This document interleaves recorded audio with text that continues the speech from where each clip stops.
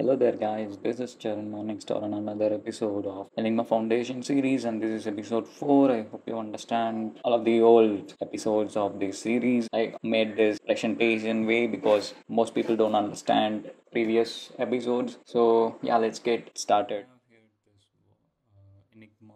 So Enigma is nothing but it is just a pattern that is repeated in market in small scales and a big scale.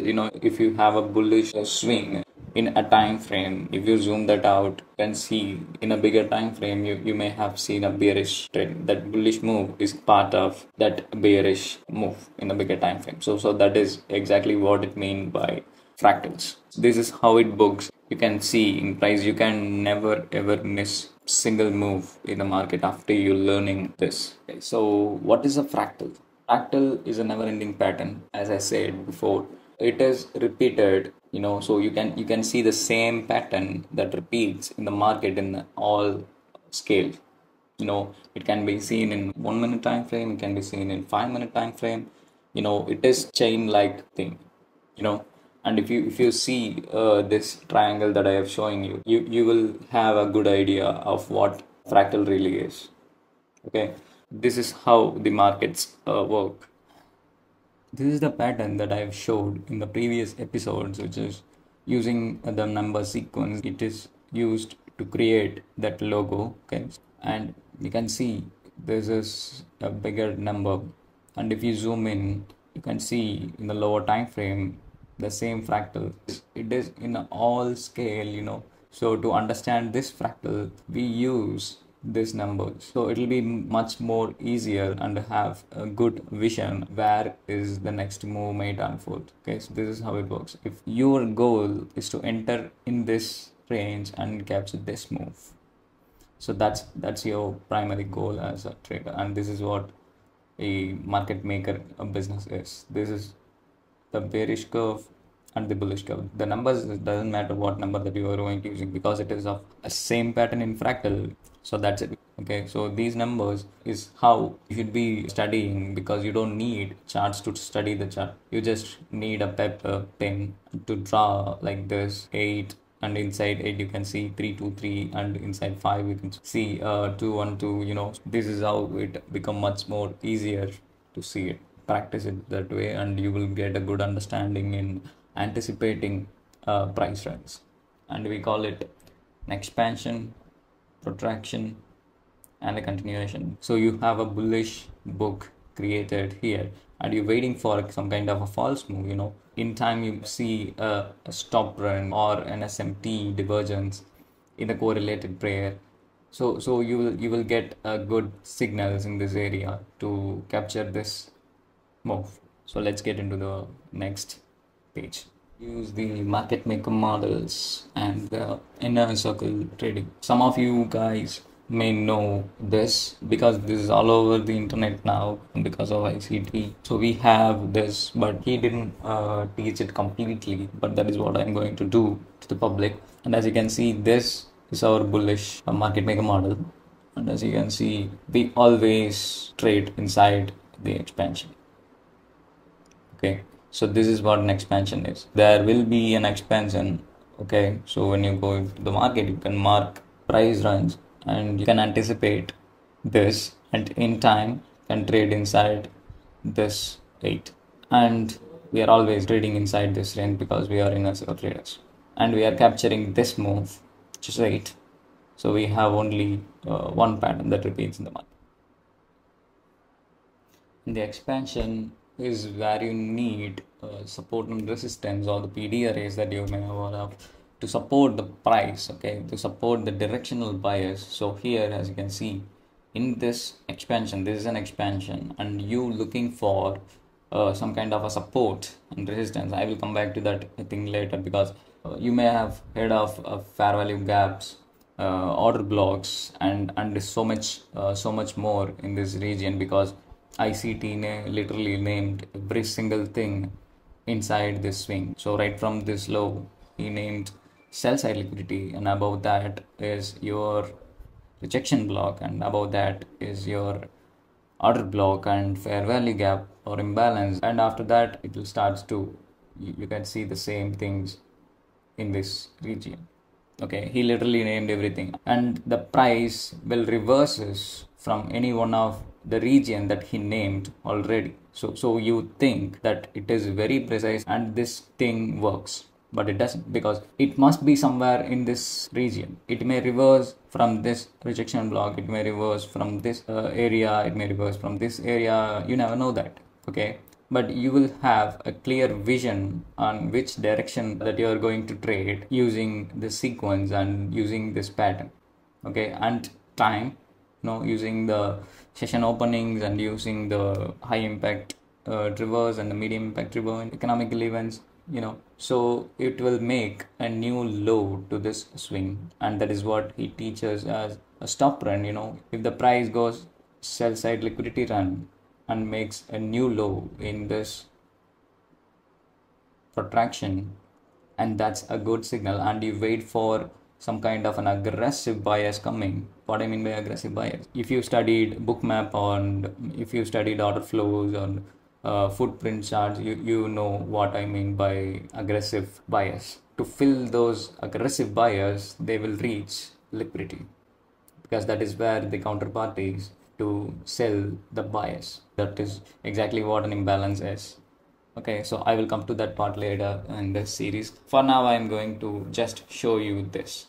Okay, so just know about the pattern and just learn how to capture the moves, and it doesn't matter. Okay, it doesn't matter what numbers that you are going to giving it to you. It is always the same pattern that you can see. If you see this pattern as is swing as 8, it will become 5 and it will become 8 again. And if you see this as 13, this you will call it as 8, and this is 13. So 13, 8 and 13, or you can call it like 5, 3, 5. It doesn't really matter, because the pattern is what really matters. If you understand the fractals, the patterns is the key, and the patterns gives you which direction the market might go next. So this is an example of 11th of June 2024, and this is NQ. Okay, Nasdaq. So this is fractal high, and this is a fractal low. Okay, and from here to here, you don't care about what's inside it. Okay, just mark this from this low to this high.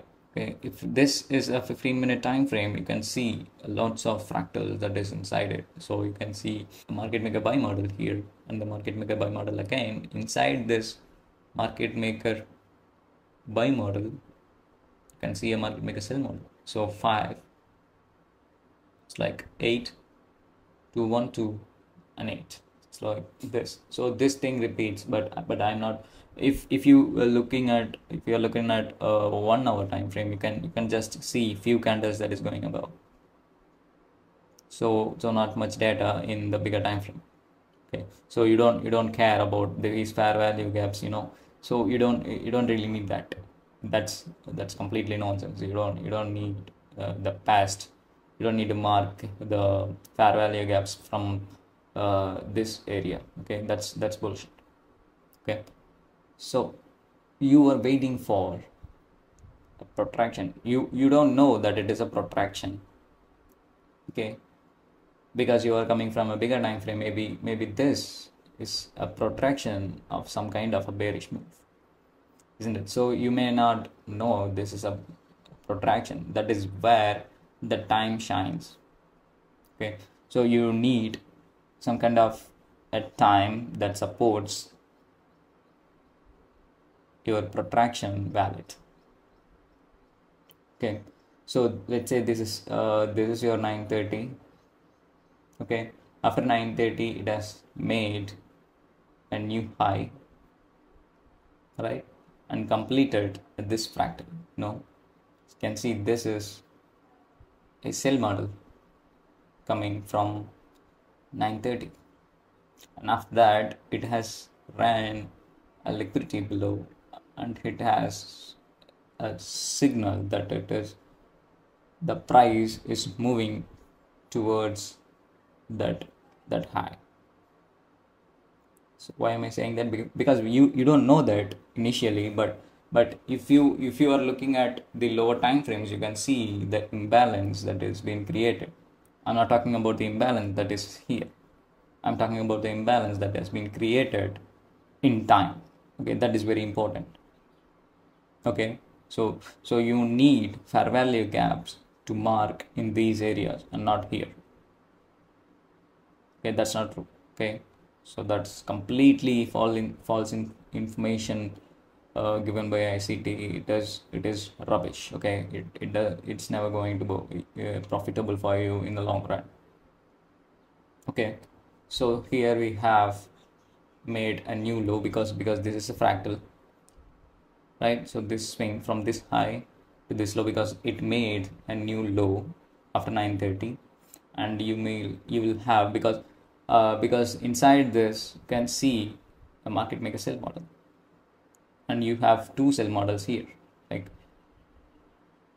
expansion, retracement, and what time it is.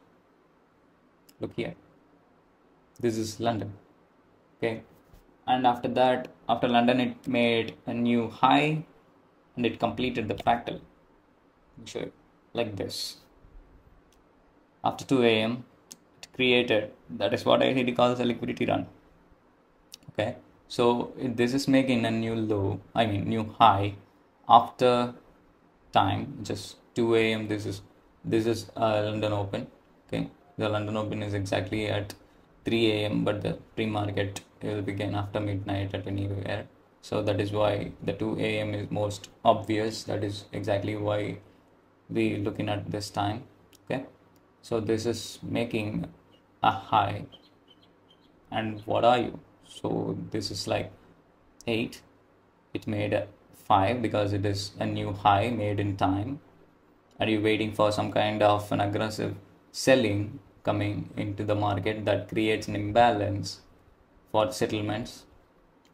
Okay, and that thing will move price towards the liquidity that is below it and around it, I would say.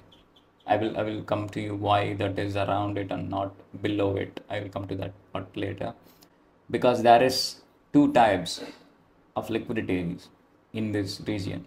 It's not just sell side liquidity. Okay, it is not just sell side liquidity. That's the truth. Try to make sense around a support and resistance. Okay, what really a support and resistance? If a price goes to a resistance, what do you do? That's liquidity. So the price is reaching this low to complete this fractal, and after that it has created another fractal like this, so market make a sell model here, and also it made a new low, right? It has made a new low, and an aggressive bias is coming, and that is what you will see fair value gaps in the smaller time frames, like 1 minute, 3 minutes, or 5 minutes, and then you can anticipate a bullish run towards this high because this is the next target, because this is a bigger fractal. Inside this bearish swing you have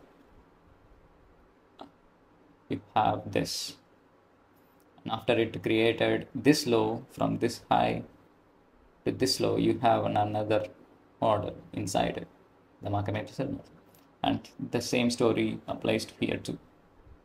So yeah, this is how it works, and this is an unstoppable thing. This is very easy to track. This is very very easy to track, I would say. Okay, so it's not that hard, like you marking as a fair value gap from few months ago. That's rubbish. But marking a fair value gap in time for that particular moment, that's valid.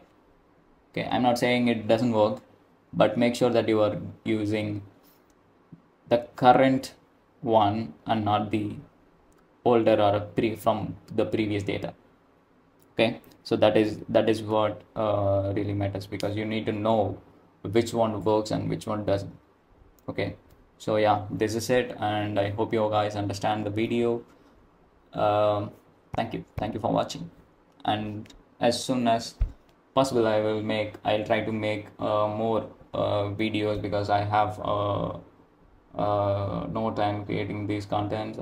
I would like to see people supporting me, make sure I'm delivering the content and spending time to you guys. Yeah, thank you.